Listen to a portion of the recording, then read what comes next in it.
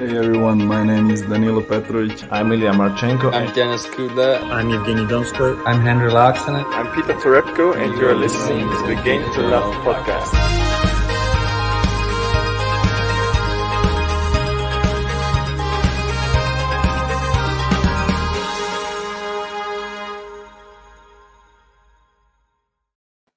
Oh, hello. Welcome back, tennis fans. I'm excited to talk about this podcast. Sorry we're a little bit late. JG fell asleep in the sauna at the gym. He came out. He'd lost about 30 pounds, apparently. Yeah, this one I'm excited to talk about. Novak Djokovic, he's been announced. He's in the Serbian ATP Cup team. And JG, I think that might mean that he's traveling to Australia. What do you make of it? Well, before we talk about that, I didn't fall asleep in the sauna. I was just resting. And it was very hot and I enjoyed it. It was very nice to finally relax after a long day's work. And now podcast time. And Novak Djokovic, he's in Australia, as it seems. Not yet, but for the ATP Cup. He's announced he's going to be playing it, which would then indicate surely he's going to be playing the Australian Open, which would then indicate surely he's been vaccinated or has plans to be vaccinated. Is that a fair statement, all of them? Well, we'll get into that, JG, because there might be some other possibilities that people are unaware of. Luckily, Gene, he's shared a few things with me offline, and I'm able to share those with you here today. Djokovic, obviously, don't worry, guys. I know how old he is today, 34. He'll be 35 in May, so don't worry. I've got his age nailed down today. But let's have a look. This is the thing that Gene has nicely shared with us. Said, could Djokovic use an Australian Open loophole? Which is quite interesting here. He could apparently, well, there's still obviously the option to get vaccinated as well. We don't know. We're going to find this out at the end. I believe it's either the end of this week. I think probably or beginning of next week. So we'll find out the actual status of his Australian Open. Well, will he be there or not? So this one, it says Novak Djokovic could reportedly use a loophole to compete in Melbourne at next month's Australian Open. It said it's believed the men's number one could have grounds to apply for a medical exemption for travel. What do you make of that? What's the exemption then? Why does he get an exemption? I don't know. There might be. There must be something like he doesn't want to disclose, like maybe a very private medical condition that he may have. Who knows? So that's one ground. It says apparently Australian officials would need to approve it. But it could mean he may avoid 14 days quarantine as well. So that's an interesting new revelation which is coming out here. They've got another point here saying Tennis Australia is supportive of the bid, which could give Djokovic the chance to win a record-breaking 21st Grand Slam title in Melbourne. So sort of bending over backwards a little bit here to try and help Djokovic come to the tournament, put bums on seats, maybe. This isn't real, is it? This isn't real. We don't know this is fact. This is just this is on the speculation, but it's from the news in Australia. So that doesn't fill me with much confidence. I don't know. Well, it says the Serbian obviously is locked in for the lead-up event in Sydney, and locked in sounds very, very official for ATP Cup. I'm hoping it sticks. And we get to see this announcement soon that Djokovic will be playing the Australian Open. Well, he's there for the ATP Cup. He's not going to just stick around for the week, is he, and then go home. And like you were saying, Australia, it's more or less getting into the country, isn't it? That's where the mandate is, travelling in and out. It's not necessarily related to the Australian Open. So therefore, he must be vaccinated. I don't buy this story, what you're showing. I know it's the first time I've seen it. And you're trying to go down this edgy route, but I don't know. I wouldn't. I don't think that's a good look, mate. If he's having some medical exemption for this and it's not disclosed and it's all private and hush hush, I think it just stinks, man. I don't like it at all. Maybe it will be revealed in due course, though. We don't know, but they're looking down this list of because it hasn't been announced whether he has been vaccinated or not yet. It's sort of understand where you're coming from on the last podcast, where you're saying it's a little bit attention seeking because now everyone's talking about it. People are trying to find reasons or ways that he can enter if he hasn't been vaccinated, this type of thing. So it's still up in the air. He might just come out and go, yeah, I've been vaccinated, no problems, I'm going. And that just might be the end of it. Or we might go down one of these routes. The one thing what did happen, though, since our last podcast, his dad's spoken out quite heavily about this whole thing.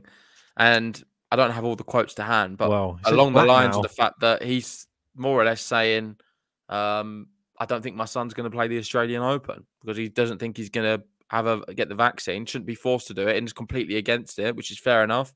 That's his opinion on it.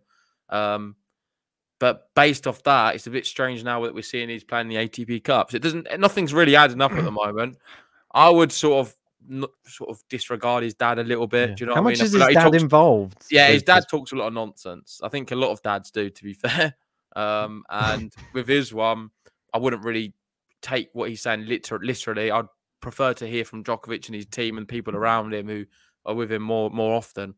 And on that basis, we know that he's going to the ATP Cup. So that is the latest news we have, which now means I was probably wrong about his prospect of going to the Australian Open, because surely if he's going to play the ATP Cup, he's going to play the Australian Open, you'd think.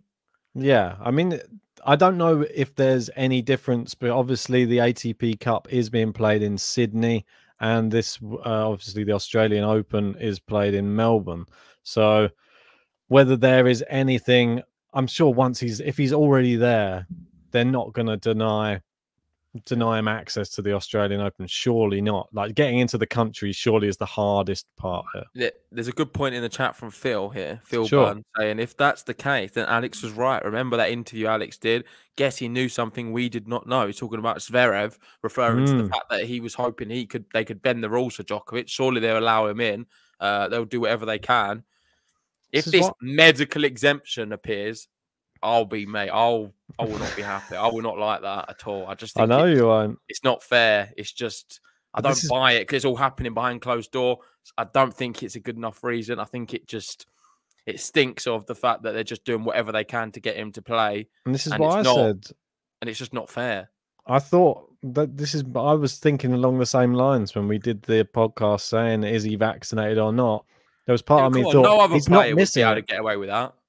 Yeah, but no other player generates the sort of revenue or has the sort of legacy. I'm sure if it was a Rafa or a Federer, that they're probably the only two others that could probably do it in the men's game and have that much weight. I mean, if Rafa was not going to play Roland Garros due to something, they'd probably bend over backwards to try and get him into the tournament. Obviously, it's not that isn't the case. Yeah, but would you not think Rafa would have enough integrity to not want to do that? Yeah, but we're not talking about integrity here. Well, we're just talking about. It's going to be up to him at the end of the day. The reason they're having to bend the rules is because he won't be vaccinated. So yeah, but I'm saying if we went down another route when it was something else, and it was like Federer at Wimbledon, or if it was Rafa at Roland Garros, and there was just some other reason. Let's not say it's not non-vaccine related, and it would just be something else to do with a reason they were trying to get him into the tournament. They bend over backwards to try and help him to play it, I'm sure. Whether it be travel bans or things like that, or who knows. I reckon they still try their best to try and get these players into tournaments. But I don't know. Hate it. Not fair at all. But it is what it is. Totally what I'm against in sport. Well, it is what it is at the moment. It's not. I'll be totally against it. It's Novak Djokovic, and there's a lot of people wanting to see him defend his title as well as Australian Open champion. I mean, you can just make the rules up. He's not making them up. He's taken, if anything, he's taken a stance, and they're bending over to try and get him in the tournament. He's not saying. I think we shouldn't talk about this for too much longer because it's just speculation. At the end of the day, this is not official. He's not doing this as breaking news. This is just speculation at the moment. I'm going along the lines of that he's going to plan to get vaccinated now, and that's why he's going to be in Australia. So I think that's what we have to assume until we hear otherwise for now. Yeah. Okay. Well, fingers crossed. Whatever happens, he's going to play there. That's all I want to do. All I want to see. And I is would just like to him play. clarify, of course, I'd love to see him there too. I think it'll make it more exciting to have Djokovic in Australia. We got Mike Dixon here with a tweet saying Novak Djokovic is officially on the list for next month's Willie Wayman exercise for the ATP. could be his way of quietly admitting he's had the vaccine, but he hasn't confirmed anything yet. Oh, keeping everyone in suspense as always. He should have worked in a theatre, I think, Novak Djokovic. He's got a really good element of suspense that he's able to bring to the sport. So, or you could just call it attention seeking, but whatever way you want to dress it up. Well, here's the draw for the ATP Cup. Yes. And we're going to have Team Serbia in the same group as Team Spain. Of course, Team Spain dropping down the seeds now without Rafa, so they're going to be in the same group. We've got Norway, Chile making up the numbers in that one. Group B, though, what a group that is. Oh. Especially if Dominic Thiem's there. I'm not sure if he's been announced there. I know we've got a Morgado tweet. Maybe we could look at that in a minute. Yeah, But this team, for me, is the number one team, let's be honest. Russia at the moment. Yep. We spoke about them. They won the ATP Cup last year. They've recently won the Davis Cup. They've looked just the strongest team by a long, long, long way. And I'll be shocked if they don't win this one as well. But in their group, they're going to have a really tough opposition in Italy. Serious team. Australia, they can cause some damage. They're a good team. We saw what they did a few years back. And of course, it is in Australia. So the crowd will be supporting them if there is any crowd. And in Austria, pretty good team with Dominic Thiem there. Dennis Novak. Yeah, they're decent. I think group B is the toughest group. Yeah, for sure. I mean, and team is playing. Cheers for that, Gene. Yeah, having a look down here, I think Group C is not too bad either. To be honest, yeah, Germany, Canada, Great Britain, and the USA in there. So some really top players. Obviously, Sasha Zverev. You've got obviously Shapo, Felix. You've got Norrie will be in there as well. All players who have been pretty decent. Team USA probably the weakest one, I'd say, out of all of them. Are they? I don't know. Maybe. Isn't it going to be there? Wow. Is the corner? Yeah, maybe. Fritz. I wouldn't say they're weak, mate. TFO. Oh, your favourite. How do we forget? That's a really good group. I think Group D is a bit of a weak attempt of a group, if I'm honest. I don't know who's going to get out there. They've done everything they can to try and get Tsitsipas to get out the group because at the end of the day, he's playing with three dunces who can just about pick up a racket. Dunces? What? His brother? His brother. Well, we'll go through the team, but I'm trying to be nice about Team Greece, but it's Stefanos Tsitsipas and the rest. Perviolakis, I mean. Terrible. I'm sorry. They're not good players, and they're trying everything they can do to try and make Steph get out the group. He's got Poland, Argentina, Georgia. I know Georgia, they've got Bastiashvili. Poland's got Hurkacz, of course. That's good. But there's not really much depth in any of the teams, really. I don't think Argentina, Schwartzman. Yeah, we can have a look at the actual teams anyway. That's what I was hoping we can do, yeah. Right, okay, so this is, well, they've listed them like this, so we can have a look at some of the teams in this order. They're not actually listed in the groups, but we can flick back and forth if need be. So as you can see, Brody there, I like that. Yeah, he was doing well at the back end of last year, doing well in the challenges, wasn't he? Yeah, Serbia, not a bad group.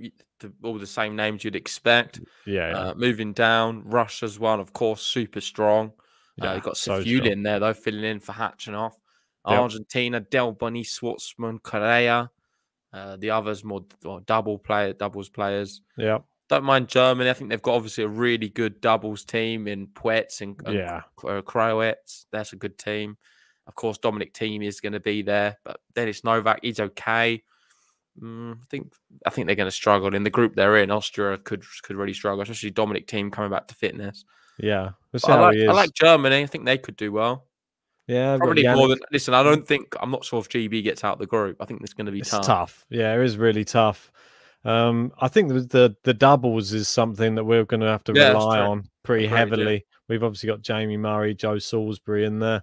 I think that we're going to have to hope for like Cam Norrie to do a number. Dan Evans can turn up on his day, but the doubles, if we can pick those up on each of the matches, I think could stand a good chance. But Yeah. move on to the next one. Here you go. Is the team your We got favourite team? Thanos there.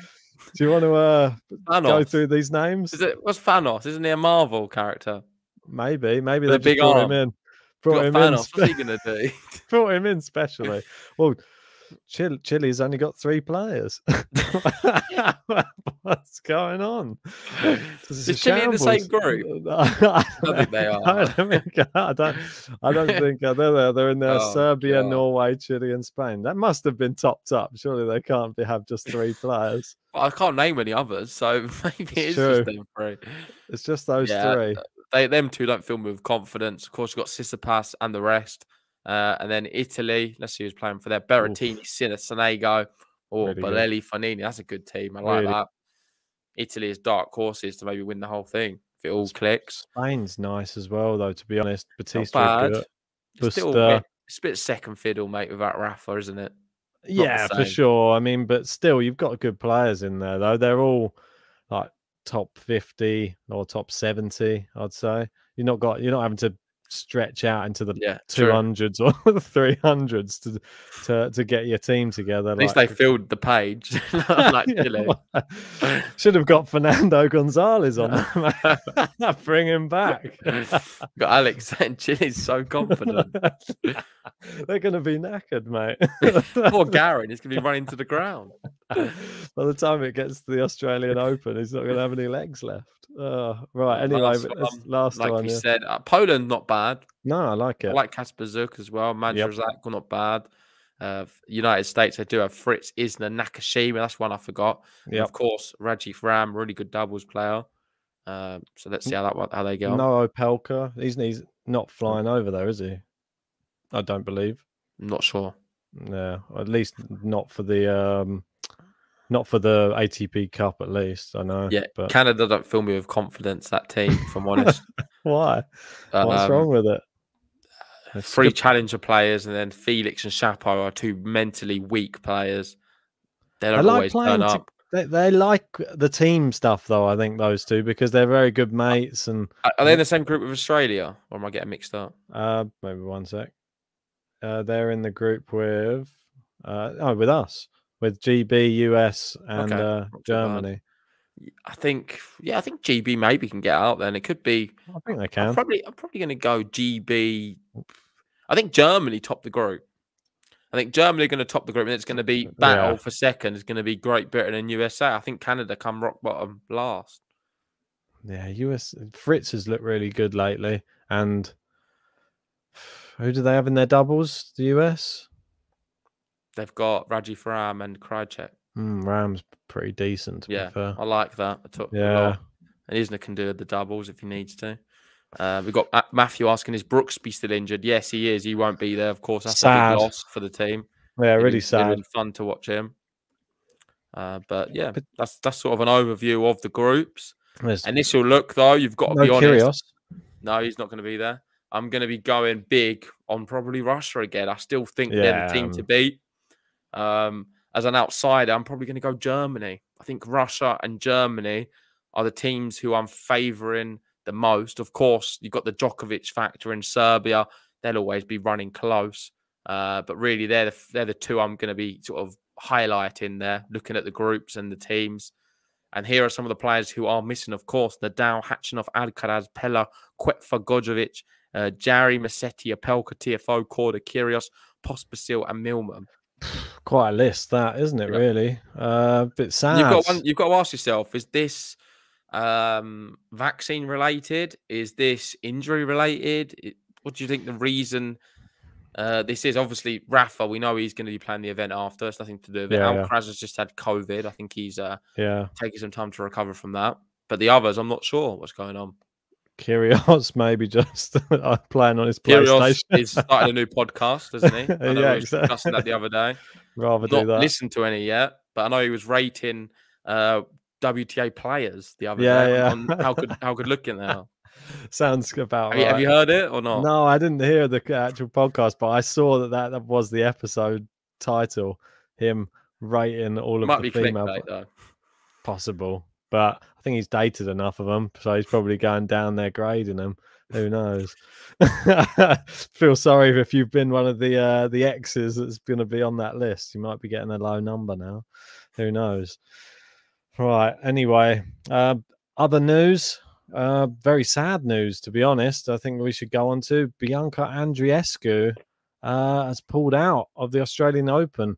It's very sad to actually read this. I was having a little read through this beforehand, and it's not really to do with any one thing, which is the more worrying thing for me. It's actually just so that she can recover mentally and physically. So I don't know what's going on at the moment. Maybe she's suffering a little bit with anxiety or something, like mentally, like, and she's not feeling herself on the court. She said that when she's been out there recently, and she doesn't feel ready to take on a Grand Slam.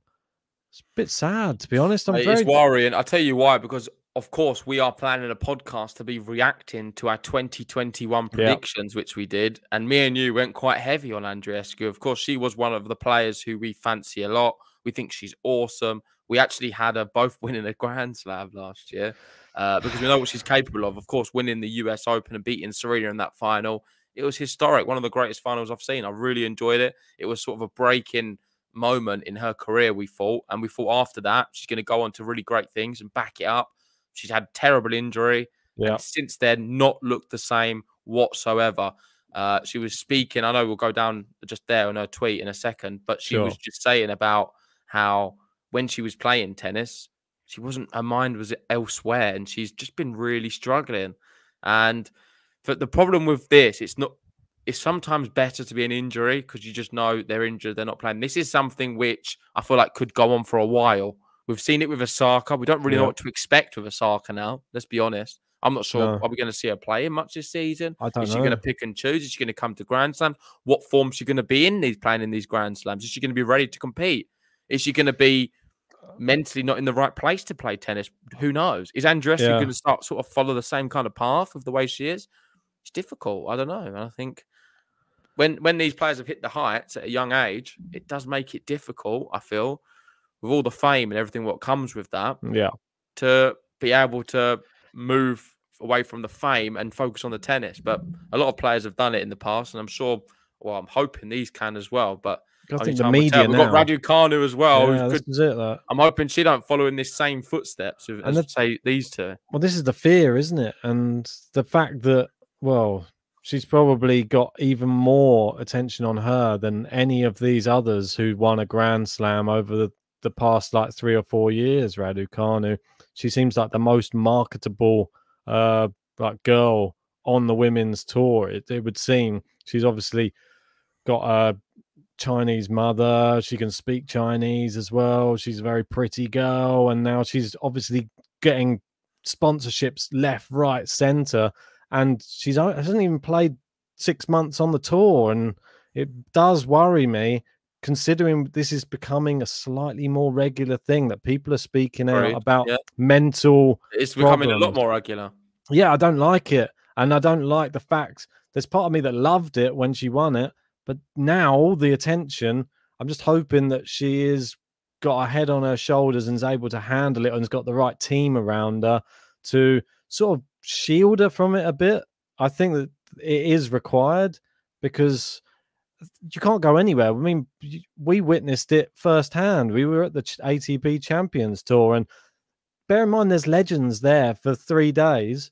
The 4th day, you couldn't even budge. It was like sardines just because Emma Raducanu just turned up for 1 day, and literally media were all over the place. So I can't imagine what it must be like for her. A big culture shock, and it's probably been the same for someone like Andreescu because she's very marketable as well. Seems like very down to earth, very nice, and just a big weight on her shoulders. That's all. Yep, agreed. And let's have a look at her statement. It's quite a long one, so I don't think I'm going to read it all out. It is a bit long. But there's I don't know if there's some bits you want to like talk about. There's some stuff what's happening in her life. Her grandmother spent several weeks in an ICU due to COVID infection, something that really hit her hard. So a lot of that she was playing and training with matches, not really thinking about her tennis. I want to give myself extra time to reset, recover, and grow from this, as cliche as that sounds. And then she sort of ends saying, "I'll therefore start my season. Or I will not start my season in Australia this year, but will take some additional time to reflect, train, and be ready for the upcoming 2022 season." So it does sound pretty positive on the way she ends it, that we're going to still see her in 2022, just not at the start of the year. And she's going to pick a time what sort of suits her when she feels ready. And in a way, you've got to respect her for doing that. You'd much prefer her to do this now rather than get to Australia, play maybe a round, battle through it, maybe win it, and then pull out of the second round. We don't want to see that. No. I think we've seen that a bit too much recently, not just in tennis, with a lot of sports. And I would prefer, if you're not feeding up to it already, just don't enter it. I've always said that. And I'm going to go back to Roger Federer as well. I know the Roland Garros one. I know people jump on my back for this. I don't think he should have entered that. It's a bit disrespectful to Roland Garros using it as a warm-up event for Wimbledon. The old classic. Yeah, I just want to touch on what Matthew's saying here. Whether it's cricket or tennis players, a lot more allowance for players to take time out to travel and being away from home. I think this is a very interesting thing to speak about as well. Obviously, the travel that's involved with being a tennis player and stuff. Like when we spoke to Ferrer, he said, "I'm not really looking to do any coaching and stuff. I just want to sit down for a year or 6 months because I traveled for 20 years and it does probably catch up on you." And there's part of me thinking, when we had this COVID, the first like wave of it, everybody was sort of forced to go home and stay at home, and it was for pretty much like 6 months or close to a year. And some of these people who probably were used to traveling a lot have got used to being at home around family, probably like, and with like more loved ones and that. Is this a part of the reason that now going back out onto the tour can seem more daunting if you are one of these younger players, or if you are one of these people with a lot of the media, because you're sort of coming straight out of not playing tennis so much and straight back into the limelight again? Everyone's expecting you to be the exact same person you were before we all went into the COVID wave thing, because it's affected a lot of people, this whole thing, mentally, like being stuck at home and not being able to do anything. People aren't going to be exactly the same in the same mental like mind frame, I don't think. I just think it's interesting to think about. I can relate it to my own personal life and what's happening in the world right now. In the US, mass resignations. UK, mass resignations. People are leaving their jobs. It's a workers' market. People are leaving jobs in their masses. And that's just them two countries. I'm sure it's happening in other places as well. Yeah. A lot of the reason is because of COVID. People have been at home for so long and they're not really seeing the value in being in an office or wherever they're working, in a shop or in a restaurant. It's changed the people's minds and the way they think about things. Not always for the best, sometimes for the worst, sometimes for the better. But people have changed the way they're thinking and people are doing things differently now. Of course, you can probably apply that to all walks of life. And in tennis, maybe they're thinking a little bit differently about and reassessing what they've been doing. And yeah, it's sad to see. But the one thing I would say, I don't want to be too soft with all of this, because as a tennis player, it comes with the territory. Yeah, it's tough. It's hard work, but that's why you get paid to do it, and that is why you're a professional tennis player. And there's no job. I don't know any jobs that's not tough. You always have some tough spells in your job, things you don't like having to do. And if that's like talking to the media or things or certain parts of it or traveling here and there, you've got to do that. Do you know what I mean? That's part of the job. Not everyone likes every single part of it, and you've got to do that. And that's what makes the champions great, who can deal with the pressure better than most. And that's why I like Djokovic's quote where he says pressure's a privilege. Yeah, it really is. And this is what makes me wonder, how mentally strong are people who don't really like that part of the whole tennis tour, like going like traveling around, where it is quite lonely, I'm guessing. I know you have a team around you if you are one of the bigger players, but sometimes there's no place like home, and some of these people might obviously prefer to be with their families and people like that. I don't know, but it just shows, like you said, the sign of champions and the sign of the people who all they think about when they get out of bed in the morning is I'm going out. I'm traveling to there. I'm traveling to the next place. This is the next place on my calendar. It's marked off. I'm going there. No matter what, I'm going to win X amount of things before I retire. It's a small window you get to play tennis. It's only for about 15, 20 years, and make the most of it, because if you don't, you'll only be looking back after that time thinking, what if? Not always. Some people don't enjoy tennis. We've seen that Yeah, as well. some don't. Yeah, They're just doing it for the living. Like, to some people who don't they're enjoy good their at it. job, they're literally doing it every day, waking up to make their money. They're good at that, what they do. They do it for a bit, and they can't stand it. They don't want to talk about it outside of work. And for them, it's a job. For me, it's a dream to be a tennis player, but not everyone thinks like that. Certainly some One tennis day. players. But yeah, sort of just wrapping up the podcast. I think we should just sort of move back to Djokovic, because that is the main topic here. For people just joining us late, Djokovic has announced he's going to be playing the ATP Cup in Australia. We've seen the teams. We've gone through that, so you have to wind back to the beginning of the video if you want to see that. But what does this mean now? Is he going to be playing the Australian Open? You'd think so. Would you say percentage-wise we're on like 90% certain he's now going to play Australian Open? Is that fair? Well, he hasn't even. It's not him who's announced he's playing the ATP Cup. They just put out the team sheet with his name on it. So because I saw something. You put his name down. I saw something. Yeah, I know. So he's obviously in, but it's not. There's no like real announcement. He appeared on the ATP website list of players committed to the ATP Cup. Exactly. This is what I mean. But there's no official announcements coming from his way. He's still keeping his cards close to his chest. I think he's just letting the press releases do it for him. He's not gonna speak out. He's just gonna let them do it. Annoying. Just speak, man. It's just frustrating. Yeah, maybe he's just sick of being criticised all the time. Just wants a break from the media. Yeah. Who knows? Anyway, I think we'll wrap it up there. Yeah, here we are talking about him. Exactly. We keep doing podcasts on it, so we're just as bad. So yeah, that's it. Anyway, mate. let's wrap it up there. Thanks for joining us, guys. We'll have to wait and see if Djokovic is going to be playing in Australia. We know, well, we're pretty certain he's going to be playing at the ATP Cup now, so let's wait and see. In terms of groups, I've gone for Russia and Germany as my dark horse as a provisional look. Would you agree with that, or do you have something else? Yeah, I think Russia's just a safe bet, isn't it, to be honest? I think out of all of the other ones there, I'd say you can't rule out Serbia just because Djokovic is there, but I like what you're doing, though. I think Germany are very strong as well. Not having my dark. So your main pick is Russia. What's your dark horse? Just gonna say Chile. I'm not going Chile. I'm going. My dark horse will be Italy. There you go. Okay, that's a good one. In the same group. It goes out straight away. So your winners coming from Group B, that's for sure. Yeah, that's it, man. Right. Well, let's wrap that one up. Thanks for joining us, guys. We will be going live maybe tomorrow for our reaction video to last year's prediction. You don't want to miss it. It's going to be a funny one.